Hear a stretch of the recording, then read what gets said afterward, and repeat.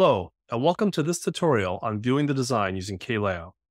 In this video, we are going to visually inspect the GDS that we produced out of the physical implementation in the previous video.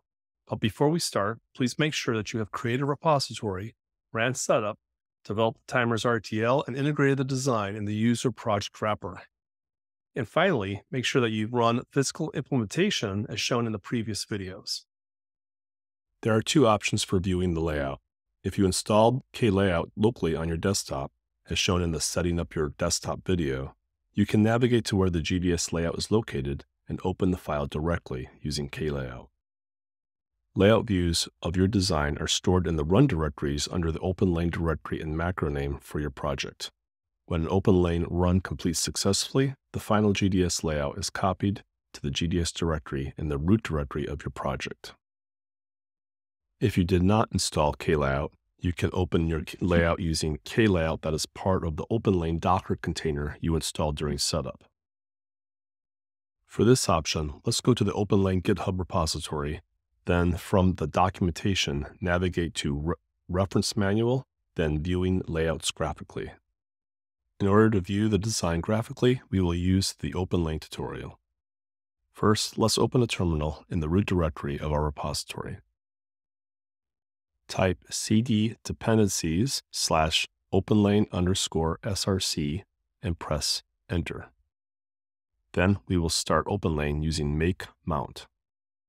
Now, through OpenLane, we can type python 3 GUI.py --viewer klayout --format GDS --stage signoff, then copy the rest of the run path and paste it, then enter. This opens our design final layout. As we designed, we have the user project wrapper with one macro, which is user proj timer. Under user proj timer, there are only standard cells, which represent the timer synthesized logic. You can right-click on any layer and check the checkbox Hide Empty Layers. Also, right-click and hide all, then double-click PR Boundary to show the boundary of our macro.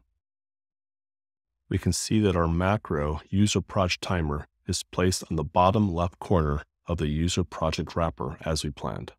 Also, from the bottom, wishbone clock and wishbone reset are connected, and from the left, we have our GPIOs from 37 till 26.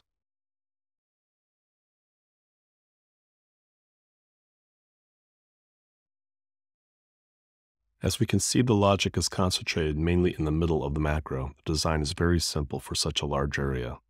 More complicated designs would have routing everywhere and would utilize large areas. Now we can view all the layers, and we can see that the user project wrapper PDN or power distribution network is connected to the user proj timer. That completes this tutorial for viewing the layout after physical implementation. Further videos will walk through gate-level simulation and reviewing sign-off reports for the design.